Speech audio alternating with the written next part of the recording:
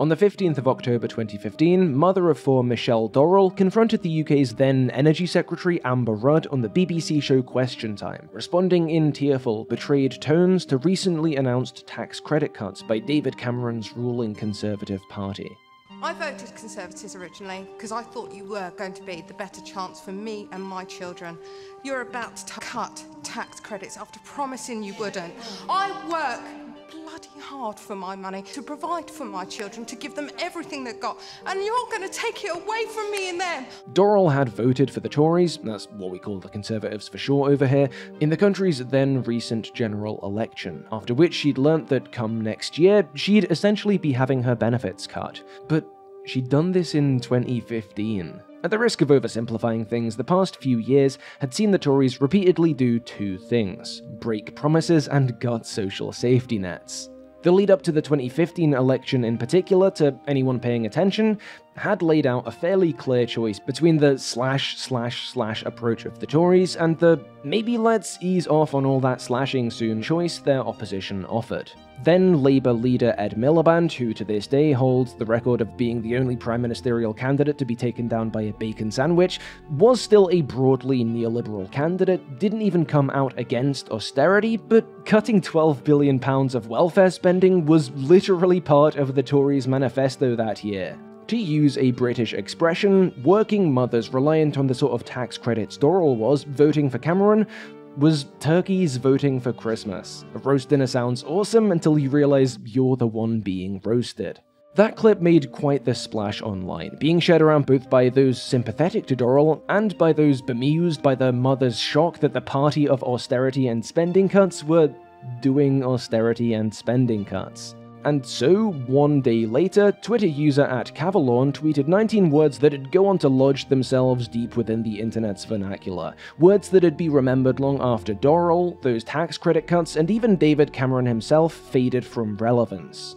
"I never thought leopards would eat my face," sobs woman who voted for the Leopards Eating People's Faces party. In the years since, Leopards Ate My Face has proved an evergreen reference point, being invoked as TERFs-backed anti-feminist legislation to mock remorseful Brexiteers, and in recent times it's been directed at more than a few post-Roe v. Wade right-wingers who didn't care about the dangers complications in pregnancies might pose until their pregnancies developed complications. But I don't want to talk about any of that just now. I want to talk about the new adult animation project from the Daily Wire, Mr. Birchum.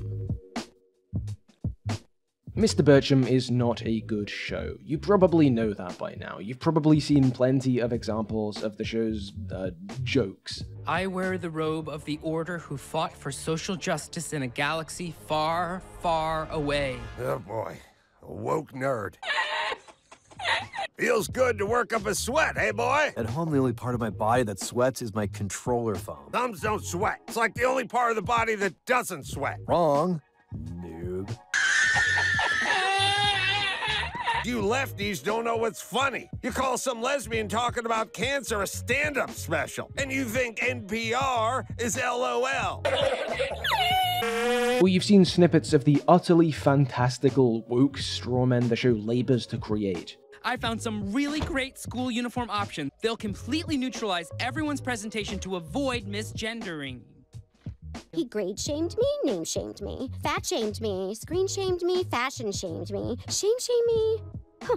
Now playing Katy Perry's Fight Song. Would you like to resume your search for Nancy Pelosi bikini pics? Heck yes! Technically, it's a very amateurish project too. I don't just mean the post-Brickleberry visuals here, they speak for themselves, or the vocal performances. I also mean there are some very audible line punch-ins. I got my first, current, and only hammer. You don't know that the point of hard work, you would know an impact driver from an Uber driver. Look, maybe it's just because I'm a video essayist and I spend a lot of time editing voiceover audio, but there are so many of these moments where you can hear two takes being spliced together. Guys, just do another take. This is must-see TV.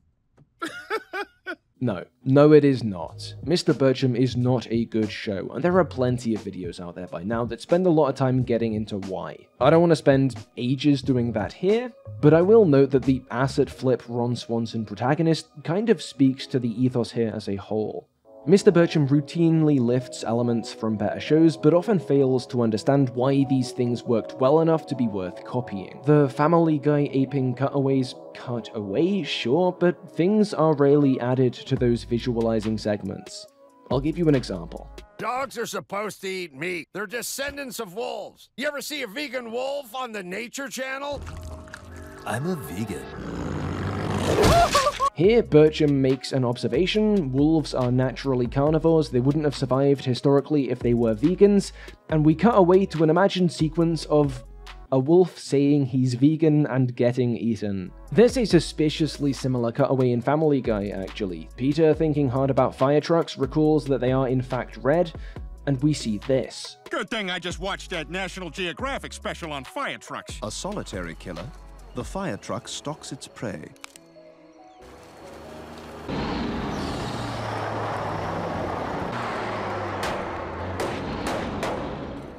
The fire truck can consume 8 times its body weight. The ambulances will have to wait their turn. The joke here isn't the idea of illustrating a fire truck documentary, it's in the details of that illustration. It's the mock Attenborough accent, the humorous juxtaposition between the boxy, inflexible truck and the animalistic actions the animators have it do. So if Family Guy did the vegan wolf on the Nature Channel cutaway, Peter would say something like, "Hey Lois, could you imagine seeing vegan wolves on the Discovery Channel?" And we'd likely see shots of the vegan wolf trying and failing to hold a soy latte in his big clumsy paws. Maybe him acting all grossed out by the corpse all his wolf buddies are eating, all with a parody voiceover or whatever. It still wouldn't be very funny. Vegan jokes have been passé for about a decade now, but you can see the difference between the two, right? Using a cutaway as the bridge to a new joke and using it to visualize one you just made.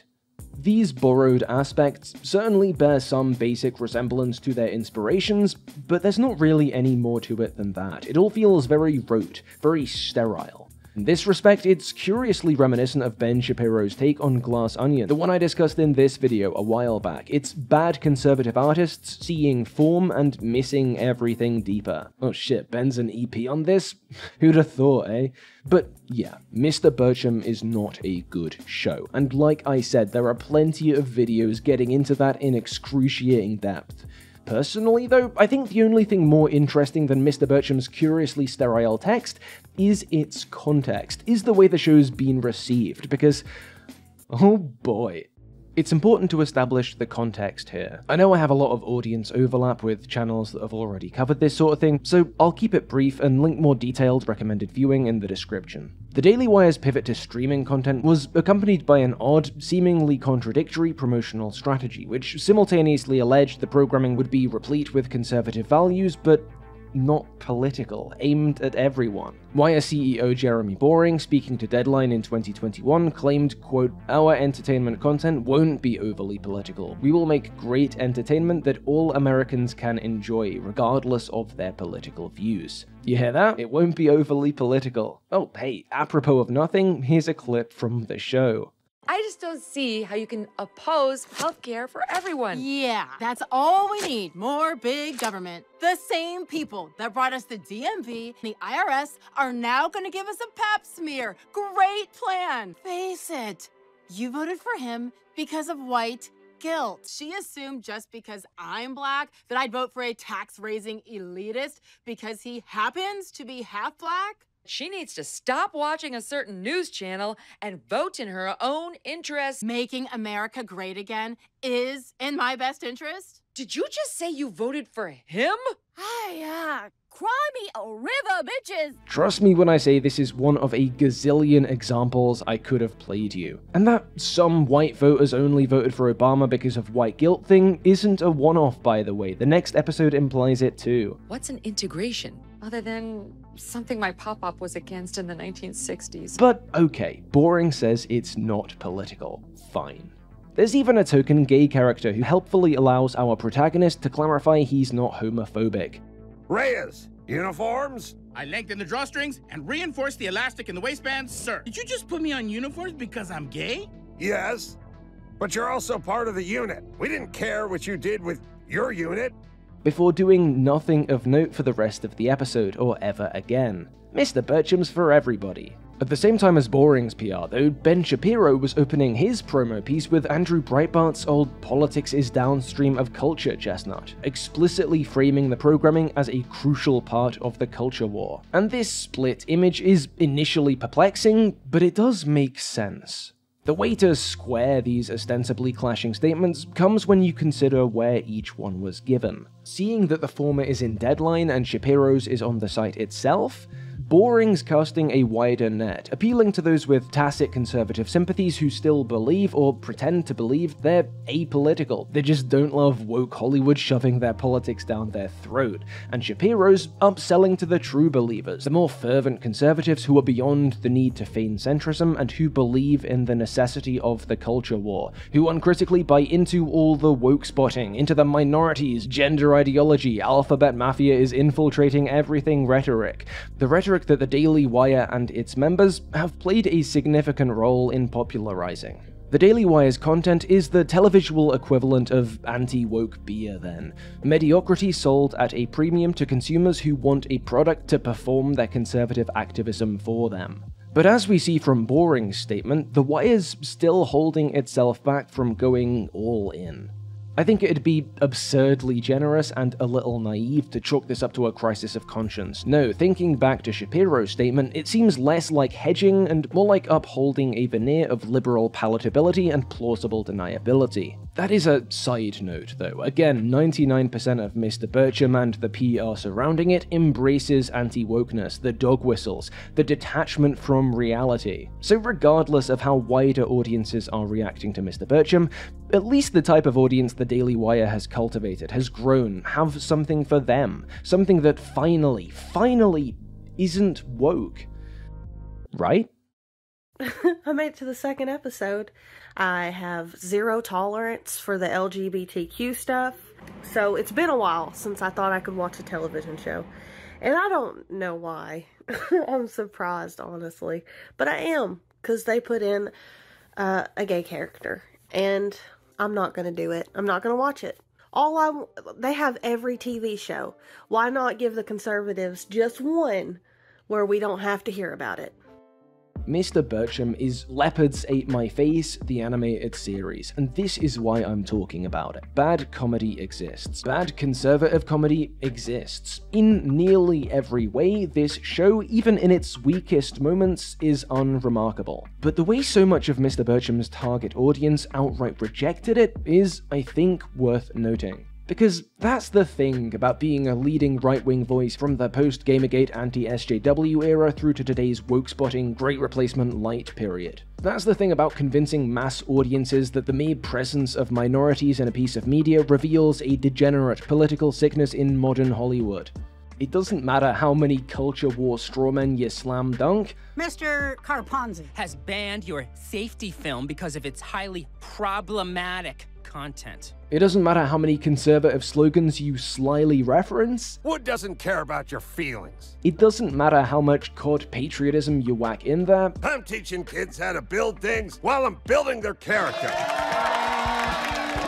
That's what America is all about. Or how many feeble, right-coded soapboxes you have your protagonist climb on. The point of hard work is that it's hard, and it's work. You want everything to be easy and comfortable. None of that matters, because there's a gay character. Worse, a gay character who isn't explicitly condemned, and that means it's woke. It doesn't even matter if it is transparently tokenistic, a strategic settlement that allows the Wire to feign openness and better advance the culture war. Hey, our show's for everyone, this 5-second clip proves it, now watch our propaganda. No, character is gay, so show is woke. The Daily Wire has fallen, billions must die. But the well, if it isn't the consequences of my own actions of all this, doesn't end at woke-spotting friendly fire. There is more. For instance, okay, Ben Shapiro is Jewish, right? For all his faults, Ben is not a neo-Nazi. Ben likes to dehumanize based on ethno-religious grounds, sure, but to his credit, Ben, and by extension the Daily Wire, are not neo-Nazis. These guys may actively reject neo-Nazis, but The thing about alliances of convenience to prominent alt-right figures, the thing about collaborating now and then with people who do skew a lot nearer that label, the thing about having chosen culture war teammates who are less concerned with rejecting neo-Nazis, is that the space you help take in each culture war crusade gets filled, in part, by people who don't want you to exist. And your fellow alt-right institutions will not come to your support. One of the most important early Nazis was a man named Ernst Röhm. He led their first paramilitary, helped Hitler get into power, they were buddies. But Röhm was growing too influential. Röhm was taking the socialist part of National Socialism a little too seriously for the Führer, and Röhm was gay. And so, he was killed, purged from party history, and his sexuality was leaked as justification. Fascism is a very cannibalistic mindset. The moment a partnership stops being beneficial, that partner becomes a fall guy. The in-group shrinks. The Leopards Eating People's Faces movement loved you when you helped them get into office, but the moment you're worth more to them as a target, that's all you are. Looking back, it doesn't feel quite right that this image, the Leopards Eating People's Faces party maniacally having their own voters' faces gnawed off, started with Michelle Dorrell. That seems a rather ill-fitting origin for the meme. To me, the phrase always had a viciousness to it beyond tax credit cuts. I don't want to downplay the impact of Tory austerity in the 2010s. Go tell the millions of kids who grew up in poverty during those years that Cameron's economic policy wasn't savage in its way and see how that goes for you. But the political episode that drove Cavallon to tweet those 19 words reads as surprisingly lightweight, or at least somewhat unremarkable. Neoliberal business as usual, when held up against the type of story the meme's invoked for these days. Again, Michelle Dorrell's Question Time appearance was in 2015, the year before two of the modern Anglosphere's weightiest votes, a time before we crossed the ecological point of no return, and when the long-term impacts of social media algorithms and online disinformation were only beginning to be seen. It was a time when liberal democracy simply had a cough, not a novel coronavirus. A time when we all agreed vaccines were good. A time when the US president had healthy cognitive functions, and when his opponents weren't openly planning to seize dictatorial powers. This sense of a premature birth is visible in the flourishing online afterlife of Cavallon's words. The now gigantic Leopards Ate My Face subreddit opened its virtual doors in 2017, and gained traction mainly with stories of remorseful Trumpers and Brexiteers. The top post of all time shows Mark Wayne Mullin, one of the Republican congressmen who pushed to overturn the results of the 2020 presidential election, cowering in the Senate House as rioting conservatives broke into the Capitol in an attempt to interrupt the certification of President Biden's victory. There is savagery here, violence, threat to life. There's the sense of fickle political allegiances. There's raw, fascistic fervor. It sort of feels like that tweet was made for a moment like this. And commenters agreed. Difficult to get any more r/Leopards Ate My Face than this, one writes. You win the sub, offers another. But nobody's winning here, right? Directly above that comment, another user writes, this would be hilarious if it wasn't so depressing. People often link this meme, Leopards Ate My Face, to the idea of schadenfreude, a German word denoting pleasure felt at another's failure or suffering. But who was happy watching the news on January 6th? And where was the pleasure exactly in the sight of a hard-working mother realizing on national TV that she'd been fooled, tearful at the prospect of even more cuts, even less money for her children's food? Just as there was no schadenfreude there, I see none in the far-right responses to Mr. Birchum. I think it's sobering to see how fast a radicalized audience will turn on their own. I think it's chilling to see Nazis hurl anti-Semitism at the voices that perhaps accidentally helped them regain the space to do so publicly. Yeah, sure, there is an irony there, but I don't like it. I don't like seeing Nazis. Why are there Nazis on Twitter now? Why are they just allowed to be there? It would be a stretch to call the sad, feeble story of Mr. Birchum, its creation, its content, and its reception, an important one. It's always annoying when some hack video essayist makes a mountain out of a molehill because doing so gives them an easy conclusion. But I think the show is just about notable as an example of all this. So maybe we shouldn't be laughing at it, or at least, maybe we shouldn't just be laughing at it. A few hours after that photo was snapped, Mark Wayne Mullen was on the news blaming the putsch attempt on Antifa. 2 years after, he was elected senator. Because even when the Leopards Eating People's Faces party does eat the face of someone who voted for them, that doesn't bring the party down. And that's kind of the whole point to the meme, right? The rest of their base keeps on voting. If they survive, sometimes that now faceless voter does too. Fancy that, we're at the end of the video, but what a wild ride it's been, eh?